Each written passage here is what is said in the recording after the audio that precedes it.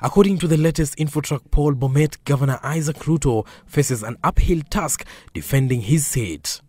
The poll conducted on the 7th and 8th of April shows that if the general election was to be conducted today, Ruto would narrowly beat his closest challenger, Joyce Laboso, with 38.9% of votes against 37.7%.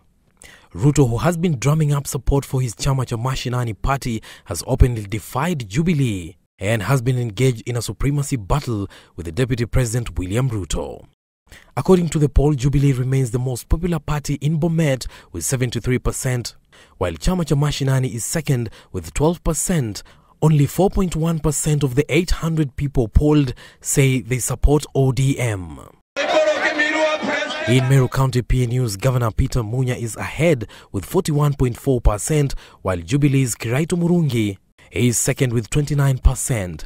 Muria, who recently resigned as President Kenyatta's advisor on education, comes in a distant third, with only 6.3% of the respondents saying they would want him to become the next Meru governor. 19.6% of voters are yet to decide who is fit to be the county's chief executive. According to the poll, Mithika Linturi is the most preferred senatorial candidate with 35.6% in a contest that has 49% of voters yet to decide.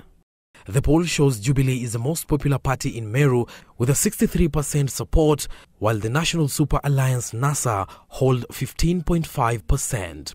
During the poll conducted between the 29th and the 31st of March, 1,350 respondents were interviewed to represent the 900,860 voters in Meru.